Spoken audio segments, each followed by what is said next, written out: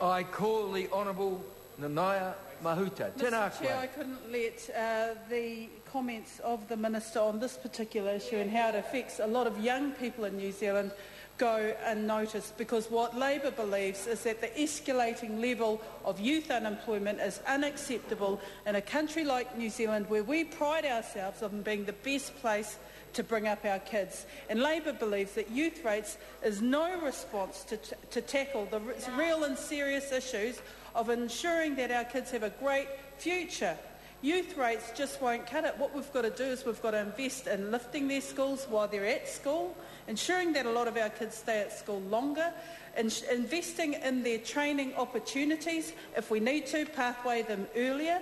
And that's why programs like Gateway and STAR, and many schools will tell you throughout the country, they provided real opportunities. Youth rates are not the answer. In fact, employers currently have the ability to introduce a training wage, but they must be committed to investing in the training of that young employee, and that starting rate is at $10.40 an hour.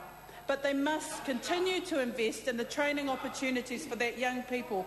Now, what we say, what Labor says, is lift the minimum wage to $15, and the Minister's doing nothing about it.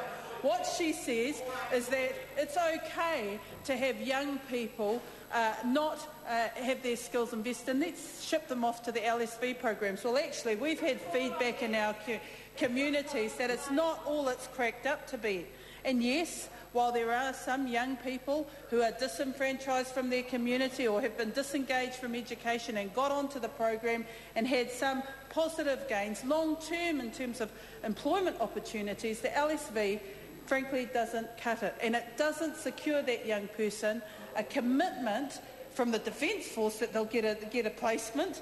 In fact, I visited a military training entity, and they had around about 5 kids at the time who were all doing their tests to get into the Navy. Some of them had fallen out of school early. Some were absolutely committed to a future in the Defence Force. Now, you know what I heard? A couple of them had done their test, but they were the at the lower level of their achievement standards for the Defence Force, and they just had to wait until a space was available.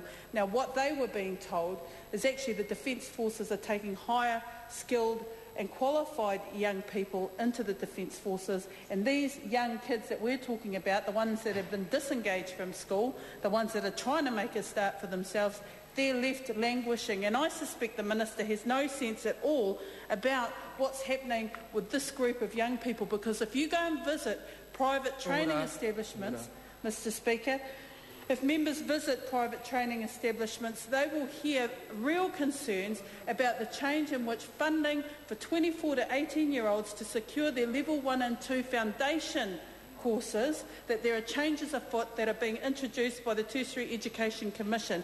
Now, that will do nothing to build and invest. That will do nothing to build and invest in the skills of those young people so that they can have at least the foundation skills to scaffold onto a career pathway. Now, what's the government doing about that?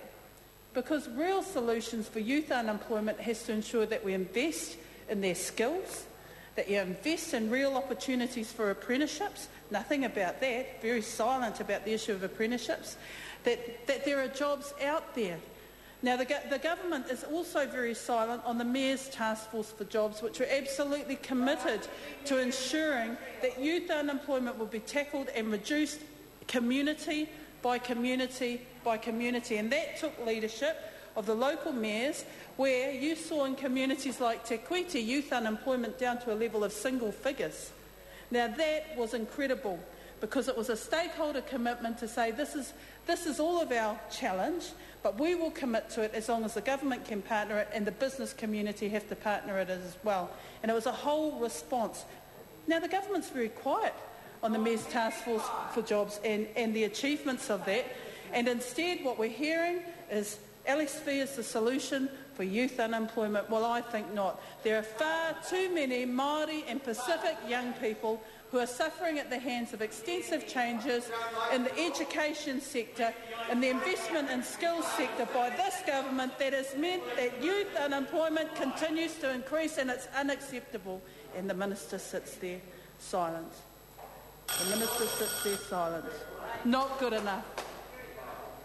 The question is that vote employment stand part of the schedule. Those of that opinion will please say aye. To the contrary, no. The ayes have it. Party vote is called for.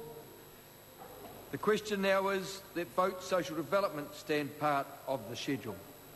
Those of that opinion will say aye. Mr. Chairman. I call the Honourable Minister.